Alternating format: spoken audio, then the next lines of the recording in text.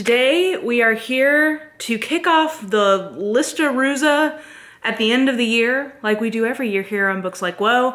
And I always start with the negative because we want to get that out of the way. This is mostly a celebration of all the good things I read this year, and I read a lot of really good things this year. But unfortunately, with the good comes the bad, and frankly, if I'm not reading some bad books, that means I'm not taking enough risks. So today we are going to talk about the biggest disappointments and the worst books. Now I will tell you, typically, I'm mostly just talking about disappointments because, you know, there's a reader for every book, a book for every reader, but I am going to talk about some books that I consider to be the worst, and they are not the worst for everyone. I know that because there are definitely readers of these books who really love them. But if you have similar taste to me, or if you use me as an opposite, like I have some people who watch me because they're like, books that you hate are books I love, and books I hate are books you love. So I do have a few that I would consider to be bad. I just didn't like them. I don't have a lot of nice things to say about them. And one of them made me genuinely angry in a way that rarely happens. And it made me feel more in tune with my friend Leanna from Leanna's Library because she is a great ranter. And I usually don't rant because I usually don't have enough, you know, true feelings about the book to kind of work up to a rant. But there was one book this year that genuinely just made me angry and in a visceral way that kind of surprised me. So we will talk about worst alongside disappointments. But let's start with just some disappointments. I had two 2.5 stars that I wanted to talk about as disappointments. First of all, The Pallbearers Club by Paul Tremblay. I don't think that this is a bad book, but I do think that this is a book that suffers for the way it was marketed. And the way it's marketed is as sort of a flavor of horror. The premise is supposed to be that there is this club of kids at a school who volunteer as pallbearers at local funeral homes, and lo and behold, they find out that there are vampires, and things ensue from there. That's not really what this book is. I would say that this is really literary fiction with sort of a soupçon of vampire suspicion thrown in, and for that, it's okay. And I actually really like the ending, which saved this from being a 2-star. That's why I gave it a 2.5. But I don't think that this was what I was expecting or wanting. And to me, this reminded me of Garden State, but with self-awareness that there's a manic pixie dream girl and like a question about if there's a supernatural element. So that's just not what I wanted from the book. And therefore, I think I was pretty disappointed by it. So I don't think this is horrible for what it is. It just wasn't what I came to the book for, and therefore it felt disappointing. The other 2.5 that I originally gave a 3, I downgraded it to a 2.5, and even now as we're talking about it, I'm like, really, is this a 2-star? Maybe it's a 2-star. I think I keep wanting to give it more stars because of how freaking long it was, and therefore I don't want to feel like I wasted my time reading it, but I'm gonna say To Paradise by Hanya Yanagihara, I didn't think was very well done. Like, it was perfectly fine, I guess, but it was 600 pages. And something that is 600 pages should not just be fine, it should be really, really good, in my opinion. I'm gonna commit that much time to reading a book, I want to be enjoying it. And I thought it was fine. It was just fine, fine, fine, which to me is a B normally, but I think the further I get away from it, the more I resent how much time I spent reading it. So it's literary fiction with a strong speculative element. I don't think the speculative element is particularly interesting or well executed. It does have some themes around family and sort of like cycles of trauma, cycles of dysfunction, whatever. Okay, it's okay at doing that. I don't think it's particularly great at it.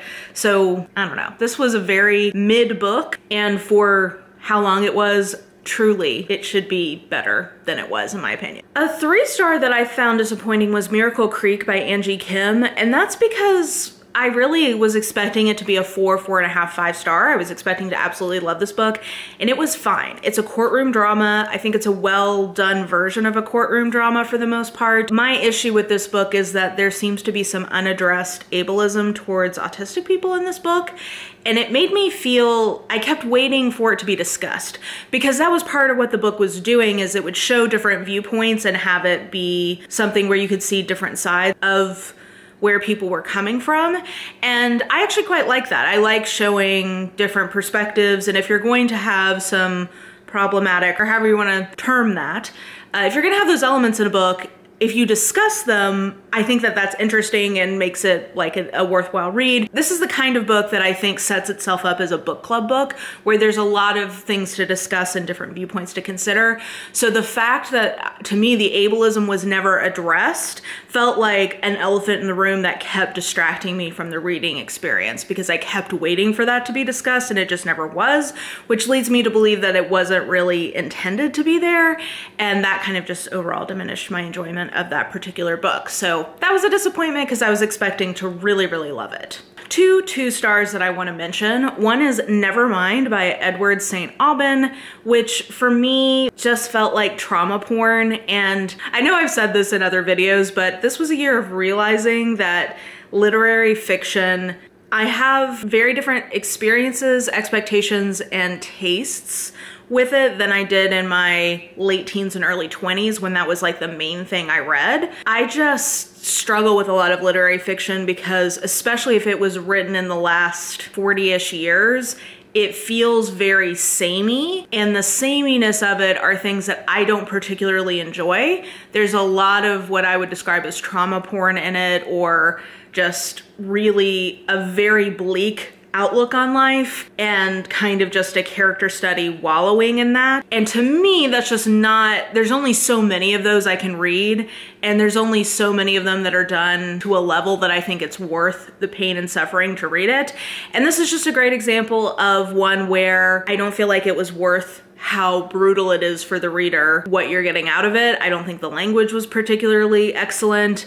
It brought up some, heart-wrenching topics around child abuse and, things that are worth discussing or having in art, but I didn't feel like it had a lot of new things to say about that, and therefore for me, it just wasn't worth how grim of an experience it was. The other two-star disappointment I was gonna mention was Death and the Dancing Footman, which is a classic whodunit mystery from the golden age of detective fiction, and it was ostensibly an isolated closed circle mystery. And I have liked other books in this series from the author to varying degrees. There's a reason why I haven't ever said that I was gonna just read this series straight through, but this one did not deliver at all and was so forgettable. And considering that's my favorite trope, that was very disappointing to me, because I typically love a story where everybody's stuck together in a house, or they're snowed in, or they're reined in, or whatever, and then people start dying, you gotta figure out who done it. This just did not deliver any of the deliciousness of that trope that I enjoy. And then a 1.5 star I thought I would mention is Enchanted by Nora Roberts. The reason I put this as a disappointment is just that Nora Roberts is one of my favorite authors, and this was just one of the least satisfying paranormal romances I have ever read. I often say that I don't love what are called paranoras, which are her integration of speculative elements into her romantic fiction. I don't really like the way she does it for the most part, and this was a great example of why I don't like it, because the speculative elements were not that great, were very vague and just not compelling. And then I hate it. It's been rare. It's a rare thing that I hate a main character the way I hated the hero in this particular one. He was such a jerk. And I thought by the end of the book, what I put in my review was basically that I wish that this had been the backstory for the female main character leaving his jerky behind and getting with someone who actually valued her. So I just didn't, this is like my least favorite Nora Roberts that I've read fully. I've DNF'd a few of hers, but this is my least favorite one I've ever read cover to cover. And that was disappointing because I love Nora Roberts. And then 3 notable DNFs that I feel bad about for some of them. A Lesson in Vengeance by Victoria Lee, I just found to be very overwrought and emo, and I felt like the writing was just taking itself way too seriously, which I think is fine for YA, but I just am past the point where that's the kind of YA I enjoy. So I don't think it's necessarily a bad book, it just wasn't a book for me, which is why I DNF'd it, and I wouldn't steer anyone away from it necessarily, but I just really did not like the writing. Speaking of not liking the writing, The Atlas 6 by, what is her name, Olivia Blake? Oh, I don't understand the hype here because the writing is excruciating to me. She draws out a scene, the way it is overwritten, that every scene has about 3 times as many sentences and words in it than it needs to communicate tone, character, plot. It's just so dripping in overwriting that I could not. It is one of those books where I say my eyeballs like rejected it. I was just like, I cannot keep reading this. So perhaps it's an entertaining story, but I could not find the story in the forest of words. And then the one I feel really bad about is Thunderhead by Neil Shusterman, which I am going to chalk up to the fact that I should have just binge read that series when I first read Scythe. I really enjoyed Scythe, but Thunderhead is a very different kind of story. It has political machinations, which I'm into, but I just didn't like the type of story it was as much as I liked the first one. I skipped ahead to the ending. That's a trick I do sometimes when I'm thinking about DNFing something, is I skipped ahead to the ending to see if I liked the ending. And it was fine, but I don't know. It just wasn't for me. I think if I had binge read that whole series at one time, I would have liked it better. So I actually haven't even unhauled. I should have dug it up so I could show it to you, but I haven't unhauled Thunderhead or The Toll because I'm not yet abandoning hope that maybe I'll get it in my mood or whatever to do a full reread of Scythe and read them back to back to back. But I just lost momentum with the series, and that's why I ended up DNFing it. Okay, so those were the disappointments. Now we're gonna talk about what I consider to be the worst. The first one I don't think many people know or care about, so we'll just get through that quickly. I also DNF'd it, but The Dark Side of the Road by Simon Green. This is another isolated close circle thriller mystery thing that I picked up. I love that trope, and I could not continue on because the main character was such an insufferable asshat. I can't even tell you how much I dislike this main character. And I'm fine with an unlike, you know, I like plenty of books where the main point of view characters are not great people or not likable,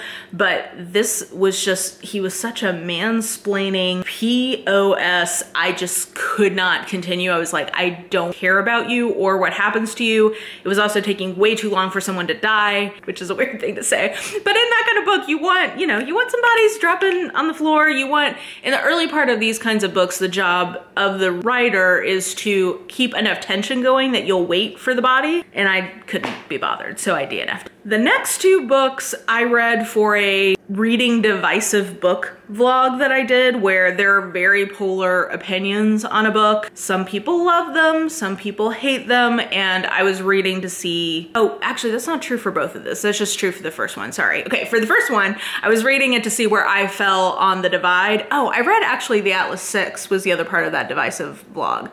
And I didn't like it, I DNF'd it. The one that I liked was Sorcery of Thorns, and the one that I strongly disliked and would put on a worse list is The Maidens by Alex Michaelides. Listen, I like The Silent Patient. I know some people hated it because they felt like it was too contrived or whatever. I went with it. I thought it was a well-done version of what it was. Like, it was an interesting, compelling thriller. I had a good time with it. I don't think it was like life-changing, but I had fun with it. This one just pissed me off because the writing I hated. It was it's a thing that sometimes writers do to try to keep momentum going. And if they have enough narrative tension aside from this trick, it can kind of like take that tension up a notch. But in my opinion, there was not enough tension in the story. So to me, it just felt like melodramatic and annoying, which was like, it was these short 2 to 4 page chapters, and the end of every chapter was a dun dun dun, like that was the tone. It would be like, and then I walked into the room and I saw that he was there in chapter, and then you're supposed to be like, oh, who's there? And you go to the next chapter. Like I said, if you have enough narrative tension going on besides this little trick, it is an effective way to keep people going. But there was nothing tense about this because it was just a pile of nonsense. I thought that it was sold as sort of a serial killer, whatever, and the reasons for the serial killing are just asinine. There's no reason for our main character to be in on the action. The main character routinely makes like the worst possible decisions, and I can get down with that. Like, so for instance, in Her Little Secrets, I read that this year and liked it. It's framed as the character should know better and she just can't help herself from her impulse to try to cover up things. But she's smart and has some level, it's clear that the author and the character knows, like, God, I'm making bad decisions, but I just can't seem to help myself. I can get down with that. This was like, I don't think the author or the character realized what an idiot the character was being.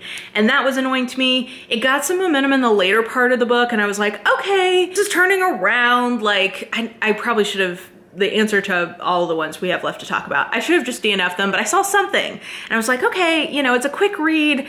Let's see what happens. And the solution is awful. I hated the solution and it ruined any goodwill that I had in the book up to that point. So anyway, all that to say, I did not like this book.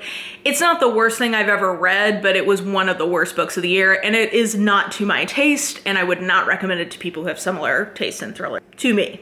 The other 1.5 star book that I thought I read in the same vlog, but I didn't, I read it in a different vlog. I read it in a Goodreads. They did like a mystery set in all of these different settings list and I was reading a book from each of the settings and so I read The Cartographers as one set in a library. First of all, I think that that's not really the tone of the book, so I think that's a little bit of a misrepresentation. But my problem with The Cartographers is that it was so stupid by the end, in my opinion.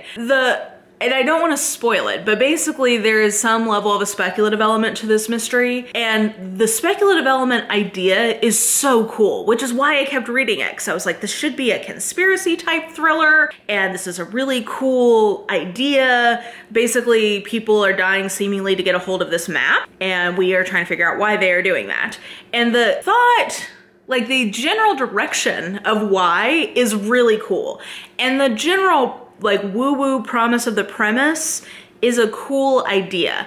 But the way it is executed is so frustrating because there are plot holes that you can just drive a semi-truck through. And normally I'm not super picky about that because my theory is that if you are thinking about plot holes, the book has already lost you. A good book will get you to suspend disbelief and just roll with it. If you are thinking about it, it means the book has already failed to sufficiently capture your attention and imagination.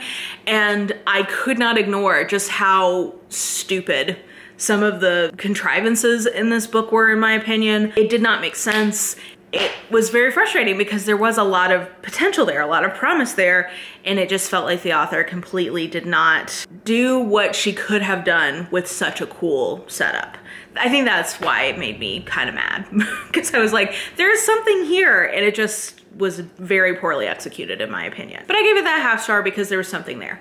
Our final book is the worst book of the year and the book that made me really mad, and it's been a while since I've gotten mad about a book like this. So I should say that there are plenty of people who like this book, and that is fine.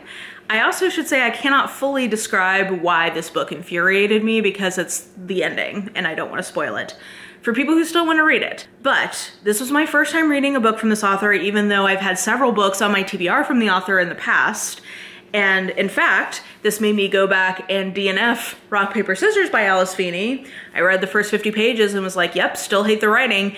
And then I flashed to the ending to see if I would like the ending better and was like, nope, I freaking hate the ending of this too. So I DNF'd this, and my biggest disappointment of the year, bar none, is Daisy Darker by Alice Feeney. I hate this book. This would make one of my worst books of all time lists. Because this has an ending. I cannot begin to describe to you how much I hate it.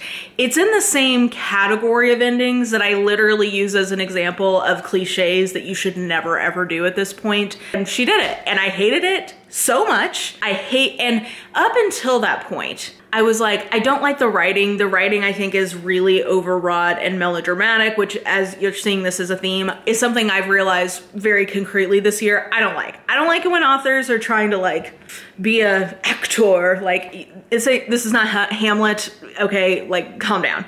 For me, that's not a tone of writing I really like.